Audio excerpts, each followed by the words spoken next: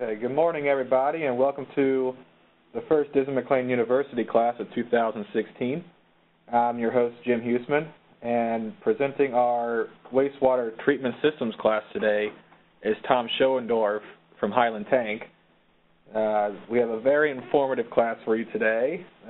As always, if you have any questions, use the chat feature at the bottom right of this program, and we'll answer each question in turn at the end of the class.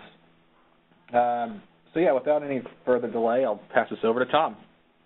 Thanks, Jim, and good morning, everybody. As Jim said, my name is Tom Schoendorf with Highland Tank. I've been with the company coming up on 22 years. I work as a division manager overseeing the wastewater treatment systems. We also have on the line Paul Miller with Highland Tank. He's our new regional sales manager.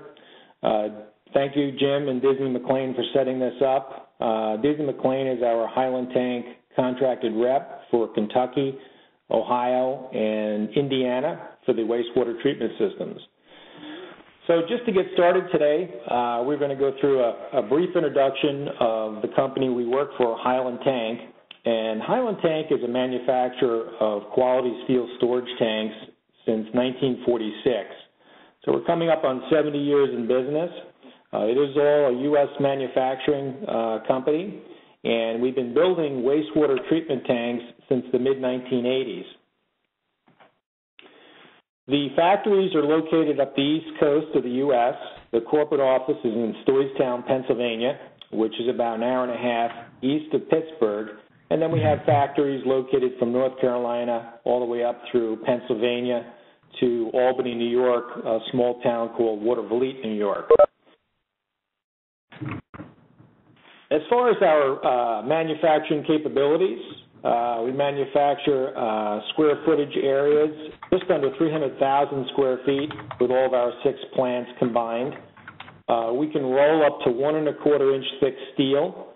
And as far as physical fabrication capabilities, we're basically a UL shop tank manufacturer. So anything we can build in the factories and put on trucks and ship them around the U.S. is as big as we can go. So UL lets us build shop-built tanks just over 70,000 gallons in a horizontal configuration. And then vertical tanks, we can go to 57,500 gallons. ASME pressure vessels, we go from a couple hundred gallons up to 60,000. And if you look at some of our capabilities, again, we move tanks through fabrication processes in the factories with the yellow overhead cranes you see on the picture.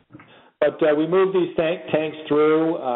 The highest diameter or tallest tank we can build is 14 feet diameter by 90 feet long. And it's really shipping restrictions.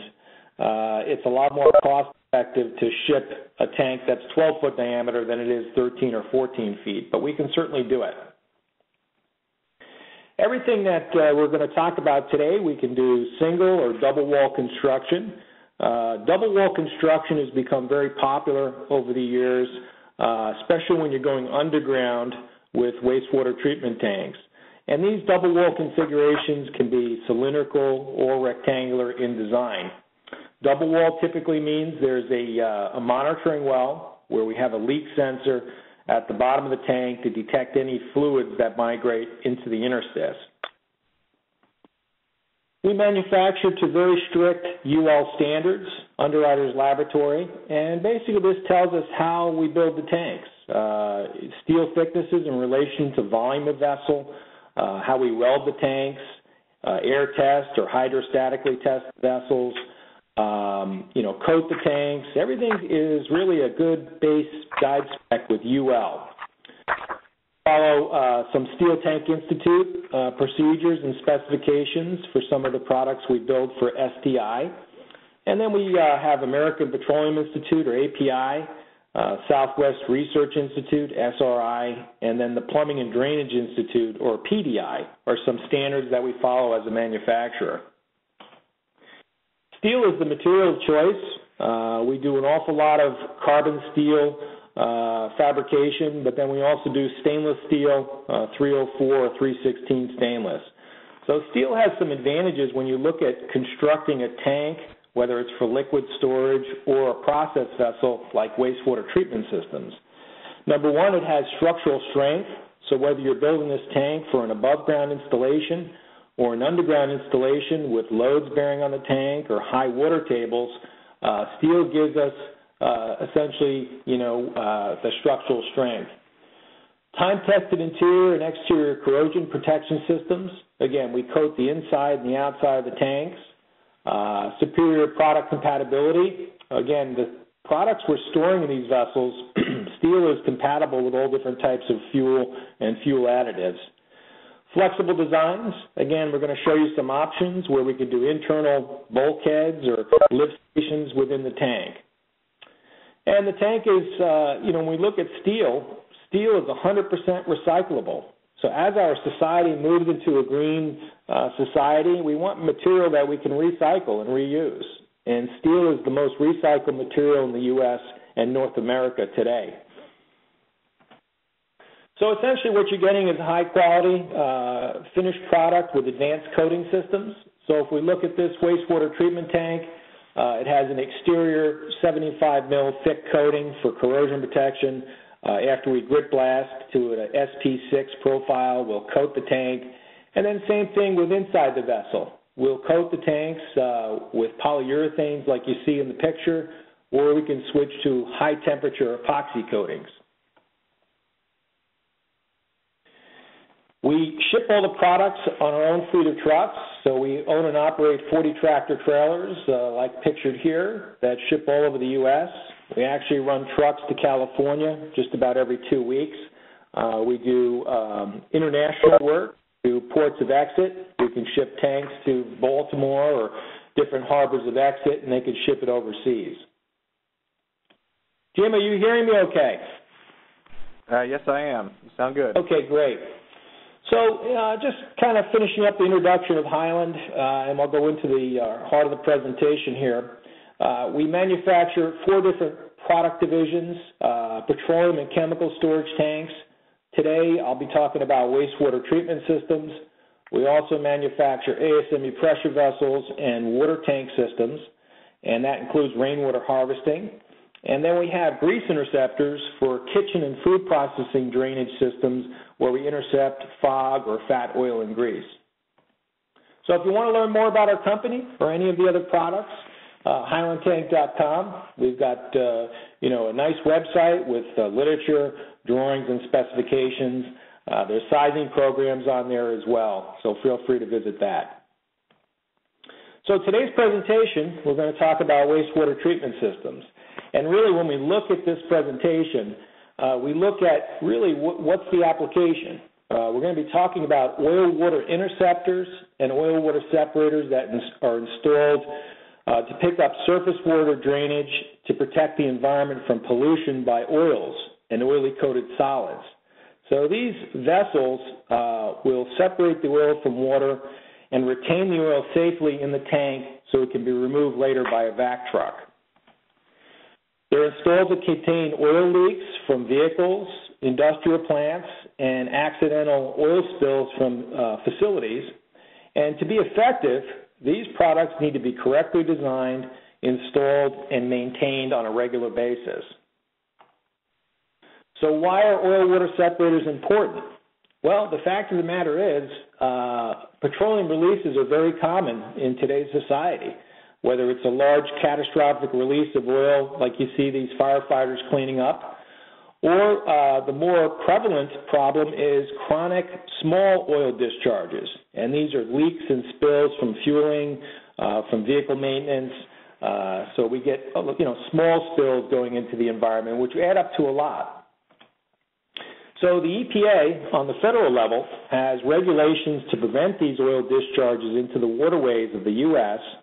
We have oil pollution regulations, which is the SPCC, or Spill Prevention Control and Countermeasure Plans. These are written plans designed by you folks, the engineers, to prevent oil discharges into the environment. And a lot of times an oil water separator or interceptor will be used to capture that large oil spill and contain it before it goes into the environment. And these spill plans are generated by oil volumes at a customer's facility or the location of the facility they could discharge oil into the waterways. The other regulations we have are storm sewer discharge regulations.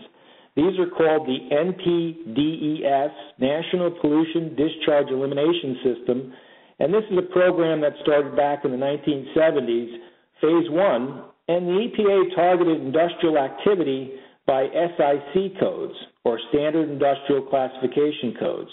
So they went after power generation facilities, airports, transportation facilities, manufacturing plants, areas that could generate an oily waste and discharge into the environment. And this program has added to it over the years. In 2003, we have the NPDES Phase 2 coming on the books. The third regulation you have are sanitary sewer discharge regulations, and these are regional sewer authorities dictating discharges into their sewer systems.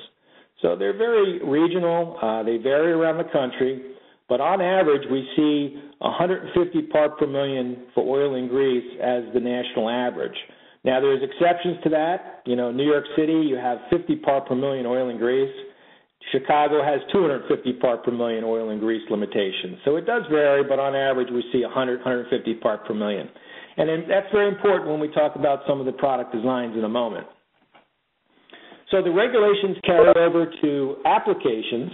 We see products installed at airports and aircraft services and maintenance hangars, different types of fleets, and they can be automobile, dealerships, city agencies, bus companies, construction companies, garbage carting. We have fleets of trucks, gasoline service stations, more on the truck stops in the U.S. versus retail gasoline stations, but industrial facilities, manufacturing plants, military installations, municipal, like ODOT and different people are required to use products, railroad facilities, taxi cab companies, trucking, and power utility agencies as well. The three areas of drainage we see directed to a wastewater treatment tank are fueling and dispensing areas. So anywhere you're transferring hydrocarbons from a tank into a vehicle or from a vehicle into a tank, fueling the tanks, you'll see leaks and drips and spills that typically drain to some sort of a wastewater treatment tank. Repair and maintenance shops, so vehicle maintenance, indoor, outdoor maintenance shops, wash areas where they're washing vehicles and equipment, and then stormwater runoff or spill containment, where we calculate rainfall versus an indoor drainage system. So again, fueling facilities, here we have a rail, fueling facility. That's a very good application when we look at drainage of pollution. To something like this, this is a dilapidated fueling dispensing system, but you can see all the oil all over the ground. Obviously, they have issues. And again, those fueling facilities, typically will drain to a wastewater treatment tank. Vehicle maintenance, and again, it could be a large, equipment vehicle maintenance shop like this for a DOT or a highway authority, to a small shop for a car dealership or a firehouse. Vehicle maintenance varies in different types of customers. To vehicle wash racks. And again, if you're washing trucks or planes, trains, automobiles, you're going to have oily waste, solids knocking off into that trench drain and then flow typically to a wastewater treatment tank. Surface drainage from stormwater runoff. Again, if we're looking at an airport or a power facility or transportation, typically there's a lot of paved area where you have rainfall and it's going to collect and drain to a wastewater treatment tank, and these can get pretty big in size. Dike drainage, so if we're looking at fuel storage, usually they're in secondary contained dikes, and the dikes have a pipe draining into a wastewater treatment tank where we'll take out the hydrocarbons before discharge into stormwater. Fuel loading and unloading applications. So again, this would be transfer of hydrocarbons. In this process, you'll have leaks and spills. And again, it could be fueling aircraft. It could be fueling a fuel farm, pulling product off. So when we look at these applications, we next move to wastewater product selection and design. And the first thing we need to do is kind of differentiate between certain products. So when you look at the definition of an interceptor, this is an oil water or oil sand interceptor. These products are designed to achieve a discharge concentration of less than 100 milligrams or parts per million of oil under standard test conditions. So these products are more suitable for a less stringent discharge, like into a sanitary sewer, I said before, where you're looking at about 100, 150 part per million required. So that's where you'll see the interceptors primarily used. And these interceptors can carry different shapes and forms. We offer a protected steel, but certainly you can see in specifications, concrete, fiberglass. There's different materials of construction, but we like to use the coated carbon steel. Here we see a cylindrical unit being installed to pick up drainage from a vehicle maintenance facility.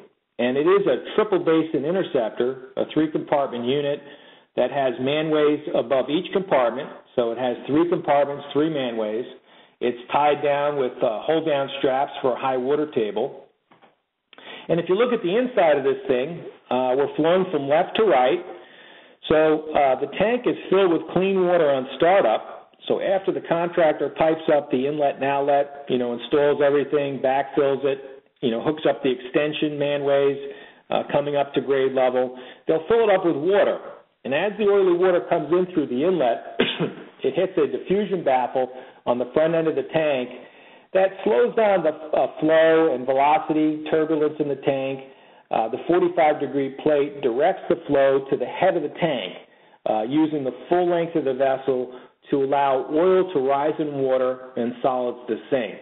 So that first compartment is going to be your dirtiest compartment. You're going to collect most of the heavy oil as it floats and gets trapped in the compartment and solids that sink. Now, there's a transfer pipe from the bottom of each compartment that moves the clean water from each compartment to the next. And as we move through that tank with residence time, and it'll allow floating material to float, sinking material to sink, and will discharge on the outlet at about 100 part per million.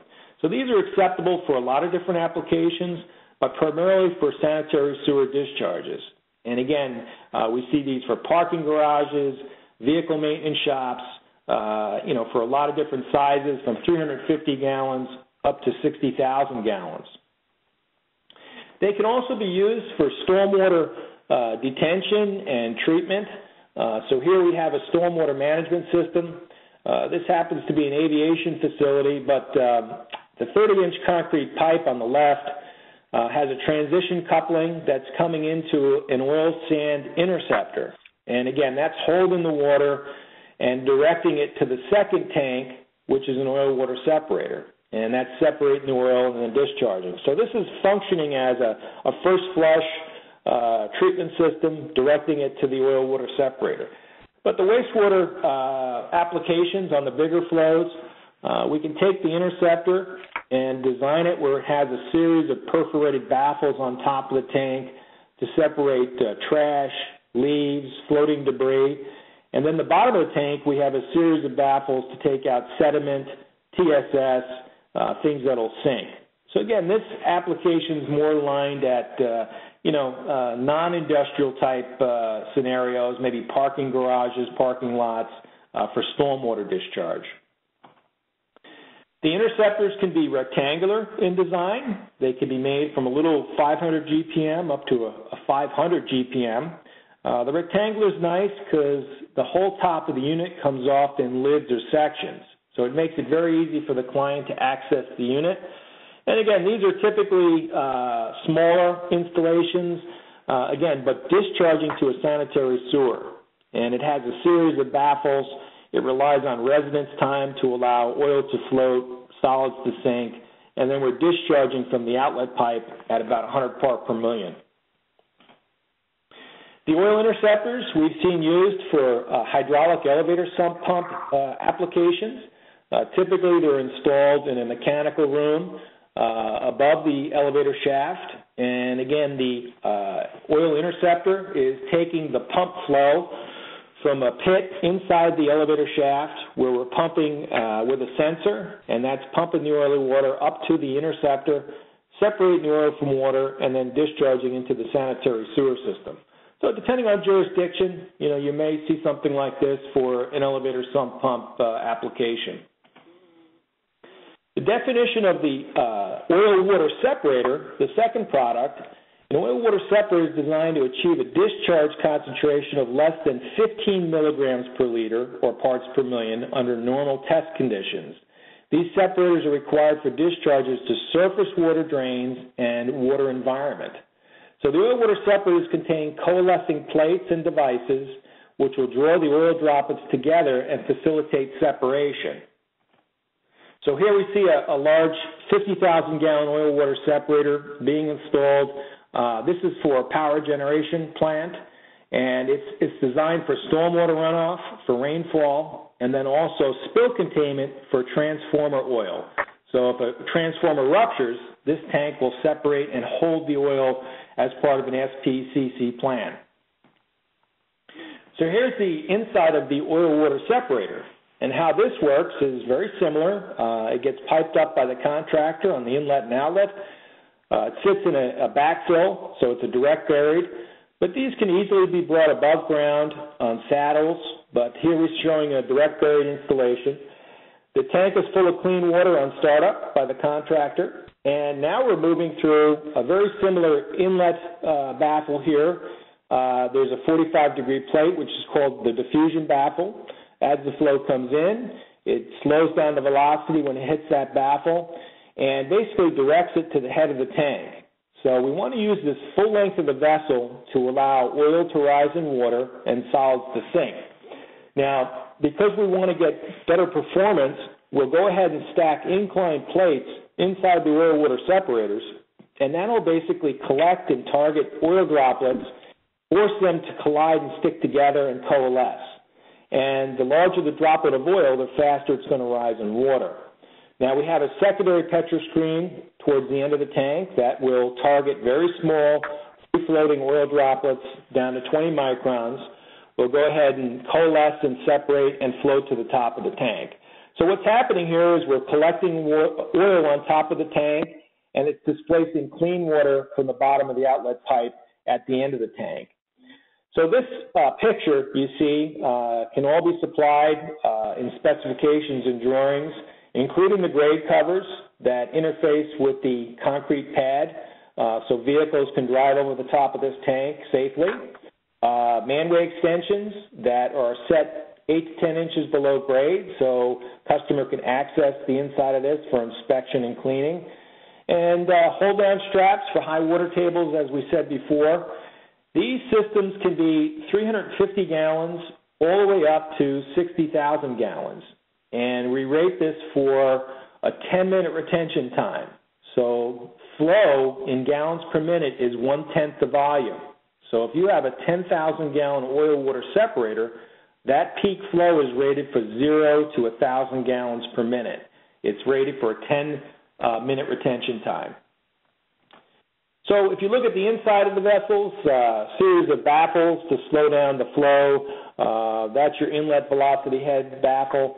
Again, it's taking the flow on the underside of this baffle and directing it to the head, and then it's moving towards us in the picture. And as the flow moves towards us, it goes through the inclined plates. The inclined plates are angled upwards at about 25 degrees. There's a sludge baffle at the bottom of that plate, essentially to collect sludge and dirt as it sinks in the waste stream. And there's your secondary Petri screen. That's an oleophilic, oil-attracting mesh material made out of polypropylene mesh. It's built in cartridges that can be removable through the manway and cleaned periodically. So now we get into design issues when we talk about oil-water separators for guide specs. This is showing, an oil-water separator. Again, we like the plate technology, but there's other designs out there. We have some people using vertical tubes, ball coalescers. There's a number of different ways to coalesce oil. We like the plate technology because it's been around a long time and it's a proven technology. But we look at design standards. We follow the American Petroleum Institute API Manual 421, and then Underwriter's Laboratory, which is UL SU 2215 standards. So if you look at the first design issue, we size for a minimal of a 10-minute retention time. That's typically what we see as an acceptable retention time to allow oil to separate from water. However, when you look at some other guide specs out there, the UPC, or Uniform Plumbing Code, sometimes requires a 30-minute retention time. The Army Corps of Engineers, with their Uniform Facilities Guide spec, specifies a 45-minute retention time, which, again, we can do as a manufacturer. It's just increasing the volume of tank. But we see a minimal as a 10-minute as a good guide spec. Spill capacity, we're rating as 50% volume of the tank. So if you have let's say a 5,000-gallon tanker truck coming to the site, and if it ruptures and you need to capture that oil, we recommend timesing that maximum oil spill capacity by 2, and that's the size oil water separator or interceptor tank you'd need. So a 5,000-gallon spill will require a 10,000-gallon vessel or 50% oil storage capacity. We feel reducing volume in any of these interceptors or oil water separators could, adversely affect performance. You'll increase the horizontal velocity and turbulence in the tank and have a quicker flow through the vessel. And you're going to reduce oil storage volume, solid storage, and have to clean that separator out twice as often.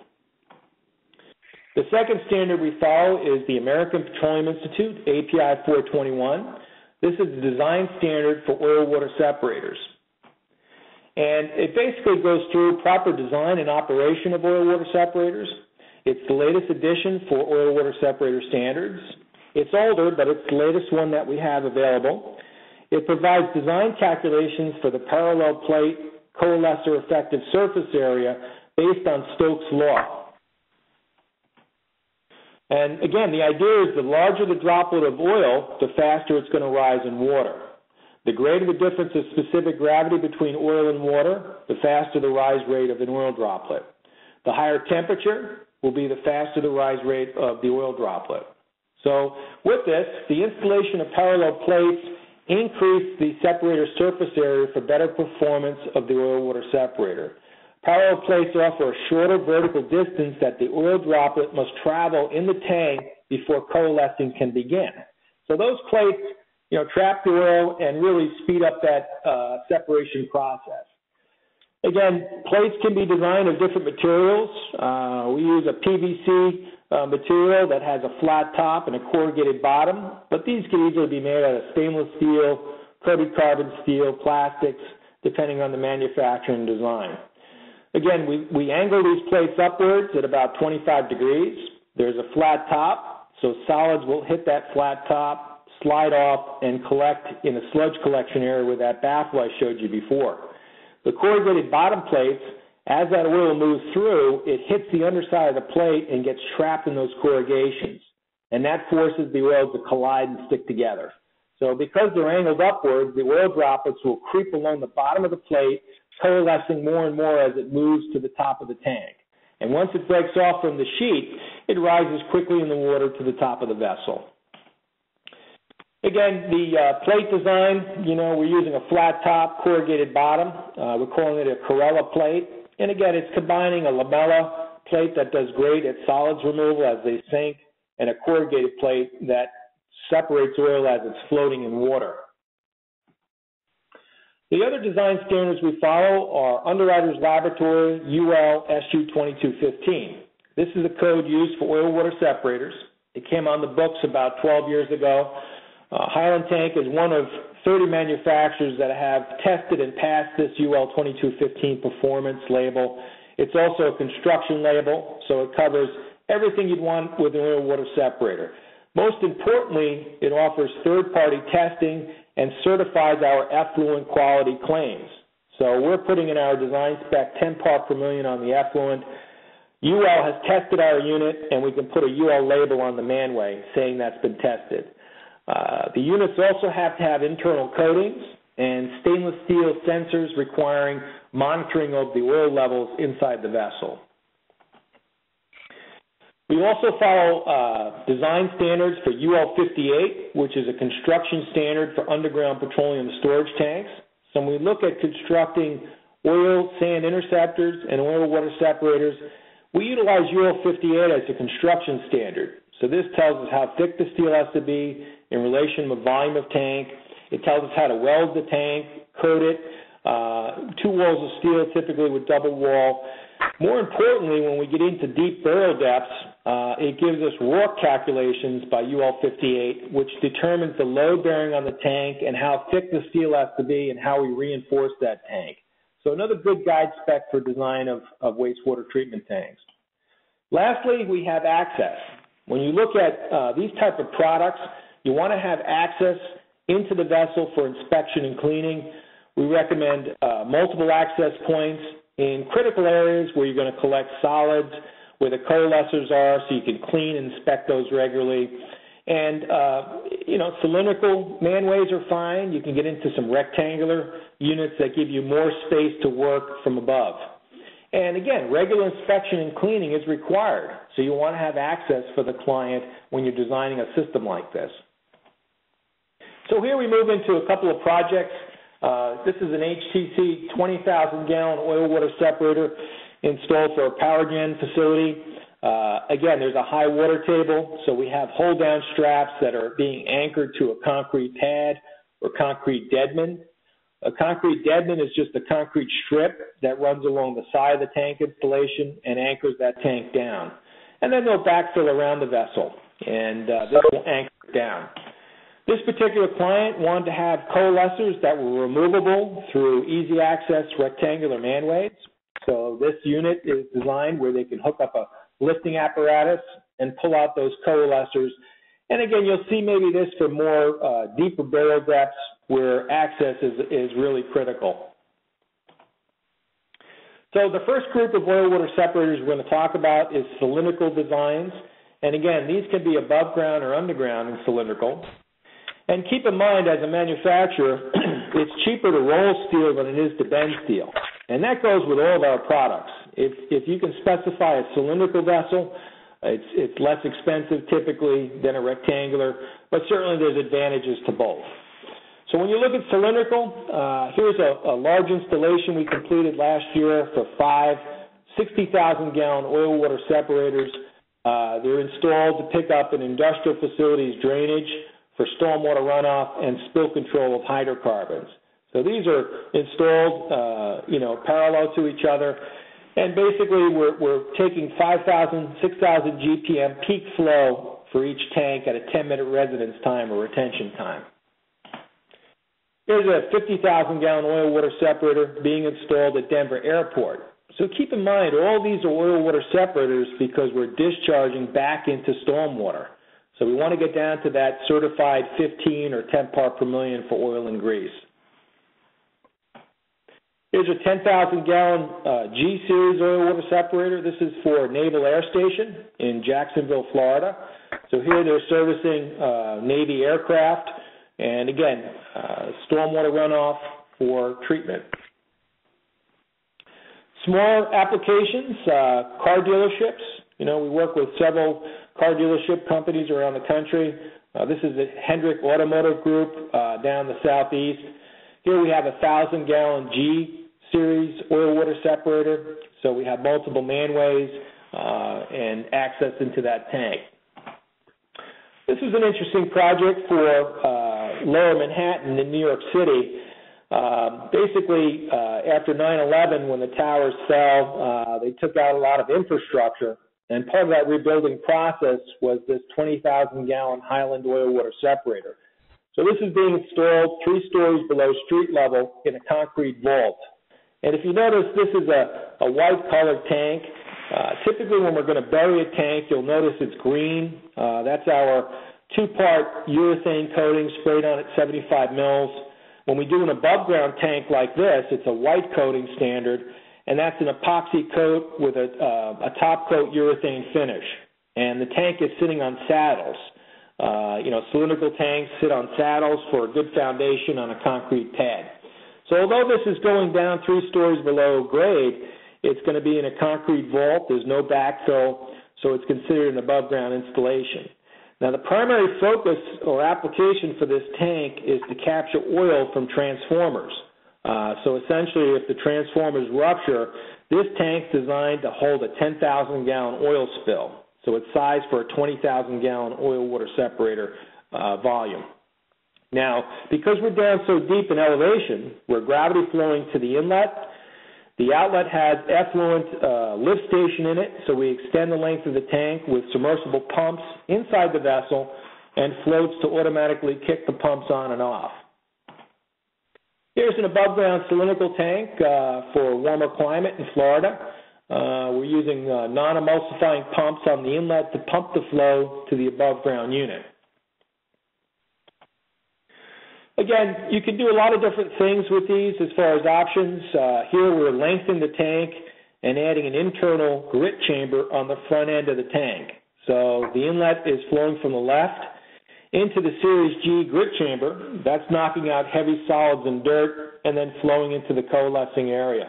So these are very nice designs for additional retention time, additional storage of solids and dirt for dirty waste streams coming off of heavy vehicle maintenance applications, or even parking garages where you need a strict discharge. Here we have the Series J. So this, we're flowing by gravity into the inlet, coalescing the oil and water, separating the oil and water in the tank, and then we have a transfer pipe at the end going into a clear well. So this clear well has submersible pumps. We're going to pump out of the tank and lift it to a higher elevation to meet up with the outlet pipe.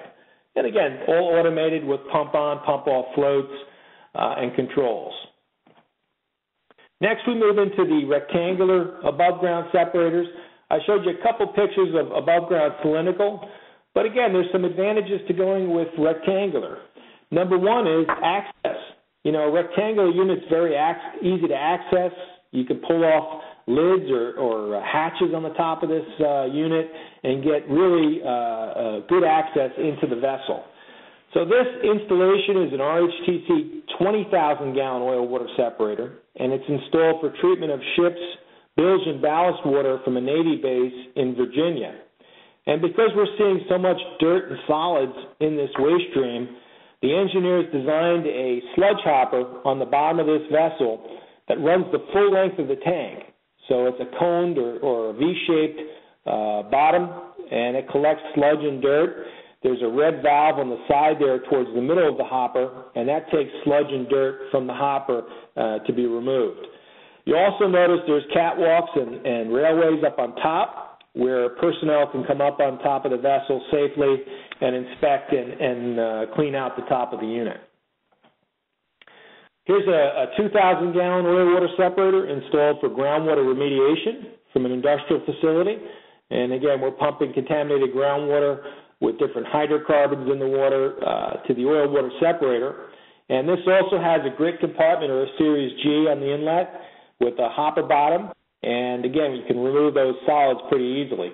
Now, this particular installation has a vertical white tank on the outlet, so we're flowing to the holding tank, and then from there we can pump to the blue filtration skid off to the left there that you can see. Some customers require either high temperatures or corrosive type waste streams that we have to treat, so we offer stainless steel.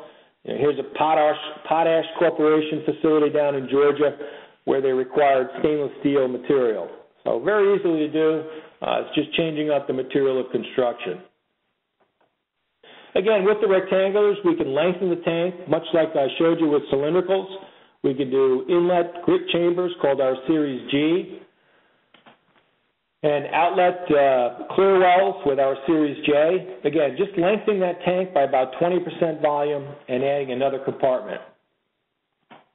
One thing that we can do with the rectangular units is called a Series S, a side oil compartment. This is just widening the footprint of the oil water separator. It's installing an oil skimmer pipe that is set at an elevation as the static level rises in the tank. It'll skim the oil off of the top of the water that's separated and drain down into a side oil compartment. So it just gives the client more oil storage capacity, They can pump the oil out of that side oil compartment with one of our pumps or with a vac hose. We do an internal trickle filter in the rectangular design. This is just lengthen the tank, adding an additional absorbent media. So if we're into either high specific gravities of oil and we feel it's not going to separate properly with the coalescers, or if you have oil encapsulated metals, or a very strict discharge requirement where you can't, discharge at 10 part per million with a straight oil water separator, we can add an internal trickle filter. The flow will trickle through the bag filters. The media will adsorb the hydrocarbons down to low levels before discharge on the outlet. When you look at above ground installations, whether it's cylindrical or rectangular, one issue is influent pumping systems. Now, as a manufacturer and designing equipment, we like to see gravity flow. It's usually better than pumping to an oil water separator because there's less risk of mechanical emulsions. In other words, the pumps can churn up the water and oil, mix it, and cause an emulsion that will be very difficult to separate. So we recommend specifying positive displacement pumps that are low shearing pumps that will suck or push the oily water from the collection sumps to the above ground separator. So here we see a 600-gallon above ground rectangular oil water separator that's installed in an auto plant, manufacturing plant. We mounted the influent duplex pumps on a pump shelf, and the contractor installs the suction hoses into an existing concrete pit. So those pits are basically collecting the wastewater, and then we're pumping it up to the above-ground oil water separator. Now, as a manufacturer, we can design, the sumps and collection areas as well. Here we have a 600-gallon oil water separator for a power plant vehicle maintenance facility. And again, this green thing sticking up in the front of the picture is a sump. It's a cylindrical vertical sump sticking up out of ground about a foot so the personnel can access the bolts on top of it and lift that manway cover off. If you look at the inside of this thing, it has an air-operated diaphragm pump and requires 80 psi from the compressor, which will operate this pump. Very rugged type pump, very inexpensive, and it's air-operated. Now, these can also be designed for electric diaphragm pumps. The sump gets installed to pick up the gravity flow of the underground piping, so that'll come in through the inlet. The sump has baffles, so it acts like a little interceptor. It'll knock out the sludge and dirt. As the oily water builds up, it kicks on that air-operated or electric diaphragm pump, and we pump to the above-ground separator. So a nice prepackaged system for retrofitting an existing facility or newer construction. Here's an interesting installation for an oil water separator for the Marcellus Shale. This particular system is designed for treating frack water. And the frack water is being dumped into this concrete interceptor to the left, and the interceptor is taking out the heavy solids and dirt. The influent is being pumped by this pump in a hot box for freeze protection, and that's a positive displacement pump that's pumping to the above-ground rectangular oil water separator. You can see the inlet there. So we're pumping in, separating the oil from water. The separated oil is going into a side oil compartment, an S-series, and again, that is being pumped to the vertical tank, that white tank in the background. So it's removing oil automatically. And then if you notice, these red caps on the bottom of this installation are immersion heaters. So there's freeze protection with this tank being in a colder climate outside. So that's probably the ultimate you'll see with controls offered by a manufacturer, moving liquid to the oil water separator, taking oil and removing it from the tank, heaters, controls, everything with the system.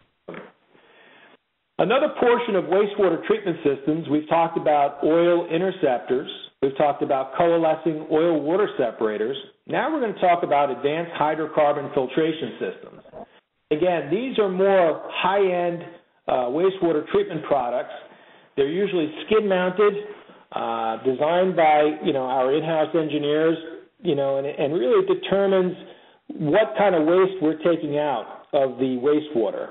And our niche or expertise is removing hydrocarbons from water. So any kind of application where you have dissolved hydrocarbons, maybe oil encapsulated metals, different emulsions, that's where we really get involved with a filtration system. And typically we'll design an influent suction pump. This will pump to these bag filters that'll take out any suspended solids or TSS. From there, we'll go into canisters of, advanced hydrocarbon filtrations systems. And again, these are vertical filters. They sit inside these canisters. And we utilize a filter company called MyFlex Technology in Atlanta, Georgia. So we're buying the filters. They have a patented product that is a two-part polymer that's infused in a nylon filter. And the filter almost looks like a paint roller, but it's a proprietary filter that gets put into these canisters. As the wastewater pumps through, it grabs the hydrocarbon and holds on to it and adsorbs it. So it doesn't release it, and you could dispose of it very easily. So here we have an installation with an oil-water separator and a filtration skid. It's basically taking water from a power plant, recycling it, cleaning it up, and reusing the water. Most of these filtration systems will have an oil-water separator. So the separator is designed to take out free-floating oil, oily-coated solids before we go into the filtration skid. And the reason we do that is filtration systems can be very costly, not only for the existing system or the new system, but replenishing the filters. So we want to make sure that, we're taking out the heavy stuff and really just going to the filtration as polishing, getting us down to parts per billion. Here we see an installation for an oil and gas drilling rig in Saudi Arabia. It's an above-ground oil-water separator with the filtration skid to the right. This was a job designed by our filtration company. Here's their technician on site doing the startup. He's showing the dirty water going into the system and the clean water coming out. So again, very high-end, wastewater treatment equipment for removing hydrocarbons. We see the application, as I said, filtration is either generated by contaminants that a coalescing oil-water separator cannot remove entirely, so you'll need filtration, or strict discharge requirements. So here we have a new installation at Memphis, Tennessee Airport for Delta Airlines. The discharge regulations or authority having jurisdiction required the above-ground separator and then also this filtration skid to polish the water down to parts per billion. So it's regulatory driven on this installation.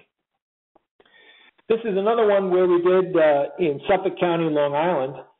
This is an installation where we have 6 50,000-gallon jet fuel tanks above ground, and Southwest came into this regional airport, increased operations, so they decided to increase their fuel capacity. And because the location of this airport is sitting on a water aquifer, an underground water supply for the drinking water for the residents of Suffolk County, the authority having jurisdiction, which is the health department of Suffolk County, requires non-detectable levels of hydrocarbons coming off of this fuel facility. So if you look at the fuel farm, that's fine. You have the dike area for secondary containment around the storage tanks. You also have loading racks where tanker trucks come into the fuel area, fill up the fuel tanks, and then you have another truck that comes in and pulls fuel off of the tank system to refuel the aircraft.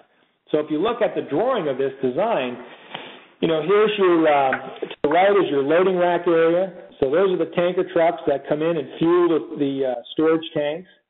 So there's a pipe or a drain area that slopes down to a concrete sump all the way to the left. Your dike drainage, where you have the 6 50,000-gallon fuel tanks, rainwater will collect in those dikes and then drain down to the purple slope pipe to that concrete sump that's in red. And then you have your second loading rack where you're pulling fuel off of the fuel farm to refuel the aircraft. So all this is draining into a concrete pit.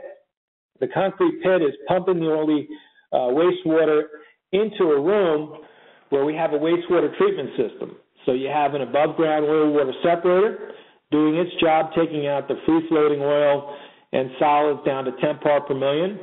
And most areas around the country, this would be acceptable to discharge from the oil water separator back into the storm drains. But because of the sensitivity of this water aquifer and the requirements by the regulators, we took the flow from the above ground separator, went through this polishing skid, so we have a bag filter on that small canister, the Mislex polymer filters to adsorb the hydrocarbons, and then an additional granule activated carbon system to polish the water down to those parts per billion. So the water will be discharged from here to a holding tank where the facility personnel will test the water, do record keeping, and then discharge it to the storm drains. So filtration, again, is either driven by contaminants in the waste stream or regulatory requirements like you'll see here. Now, we can also close the loop on the filtration systems. So we do vehicle wash, water recycling systems. So this will incorporate a lot of the products I talked about today.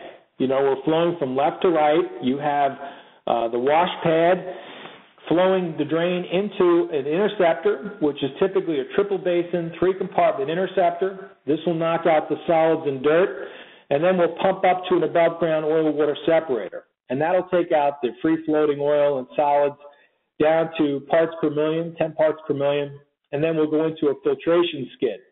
Now, instead of discharging this water, into the environment, the customer is, reusing this wastewater as wash water for vehicles. So the water is going into a holding tank. We're hitting that with disinfectant, either by UV or ozone, and the water is being sanitized and reused for washing. So that's a closed-loop system. And again, I think you'll see more of these as we move on into the future. Water is becoming a very precious resource. So we're seeing more and more strict wastewater requirements and recycling of water. So this installation was a project down here in Raleigh, North Carolina, where I am right now, and it's for the city of Raleigh city vehicles where they wash and clean vehicles, street sweepers, things like that. And the wash rack is an outdoor wash rack at the other side of this wall, and it has a roof top on it. But the power washer basically washes the vehicles. The drain will flow to an underground triple basin interceptor to knock out the heavy solids and dirt. And then we pump into the inside of this building where you have an above-ground rectangular oil water separator. Again, from there we pump onto the filtration skid that's mounted on the wall. And then we go into that water tank where we hold the water for reuse. Now that blue dome thing right behind the separator is an ozonator. So that'll generate ozone and purify that water in the tank and kill any bacteria. So in conclusion, just wrapping up here, a couple of design issues. One is sizing oil water separators. When you look at outdoor or stormwater runoff applications, we're going to take the area or paved square footage that we're draining from. We're going to times that by rainfall and times by 0.0104. So rainfall, typically we take a rainfall chart, a 10-year historical rainfall for the worst-case 1-hour rainstorm, and we'll plug in the inches of rain. Now, for indoor service bay drain applications, we follow the International Plumbing Code, and we just take area square footage times 0.00748. Now, on our website, we have both of these laid out. You can actually just go with your square footage of the facility you're designing for, and you punch in your square footage. For the outdoor, there's a rainfall chart with inches of rain around the country. And again, if you want a size for a 5-year rainstorm, a 30-year, a 50-year, I've seen it all.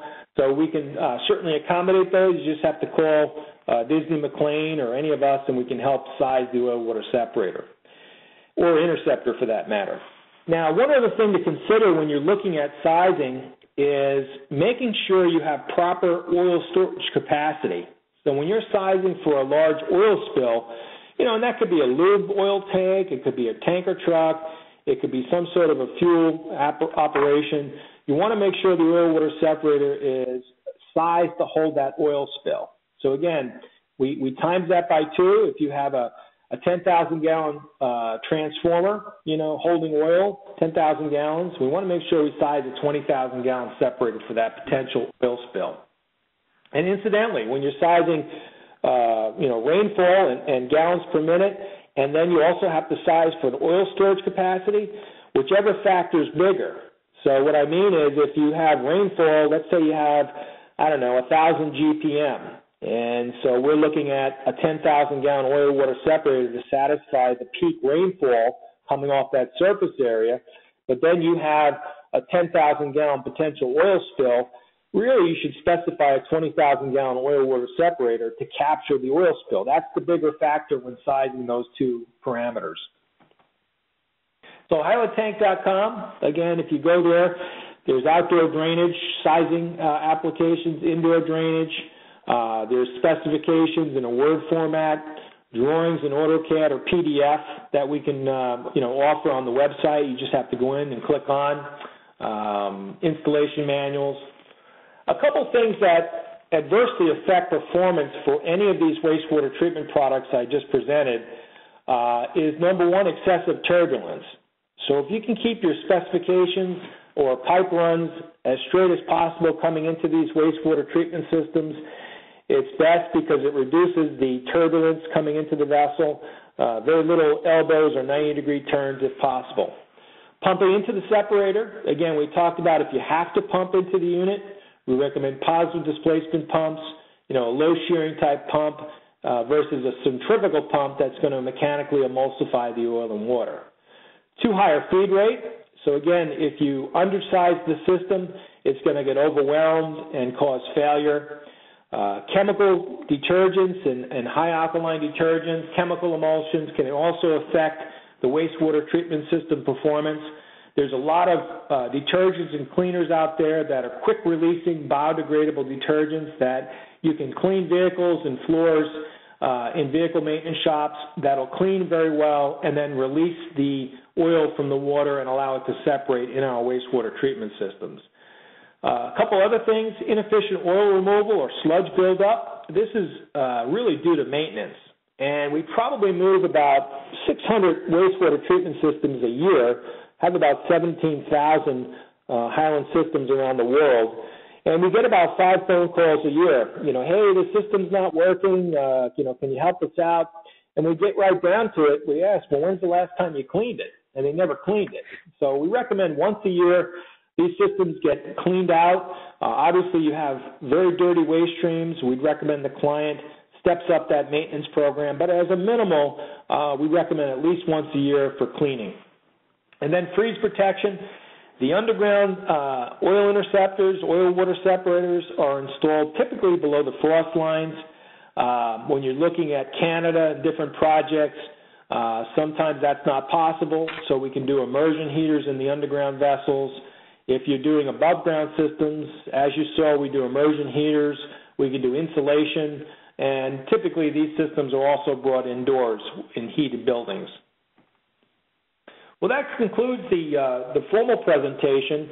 Are there any questions or anything I can answer before we conclude? Yeah, thanks, Tom. Thanks for your time and the awesome presentation. We did get a couple of questions here. Let me rattle them off to you. If you guys have any other questions, just use the chat feature and I'll relay it to Tom.